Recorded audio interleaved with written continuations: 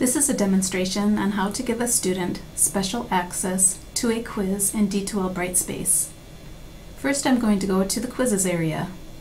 Click on Assessments and go to Quizzes. In this course, test number 1 was open from June 22nd until June 26th. So one scenario would be that a student could not take the exam during that time, so you'd like to extend the end date of the quiz. Click on the quiz and click on the Restrictions tab.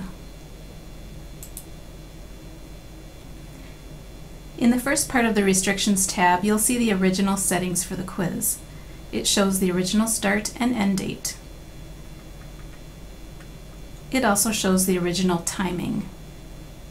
To give a student special access, you'll scroll to the bottom of the page and leave the first radio button selected to allow selected users special access.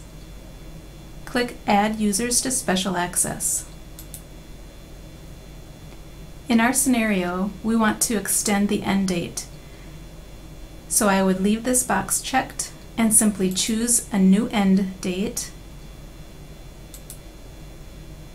You can select a new time if you need to do that.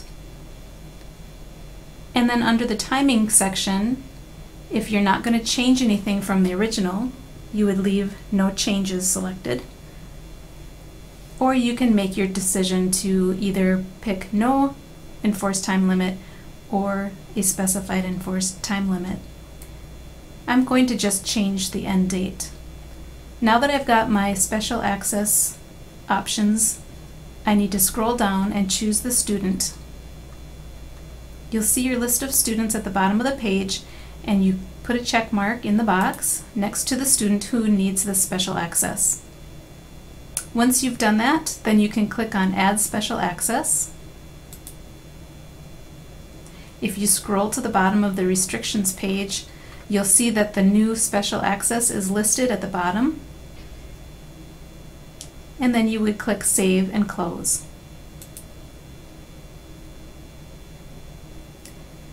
There is a visual indicator next to the quiz that shows that a student has been given special access.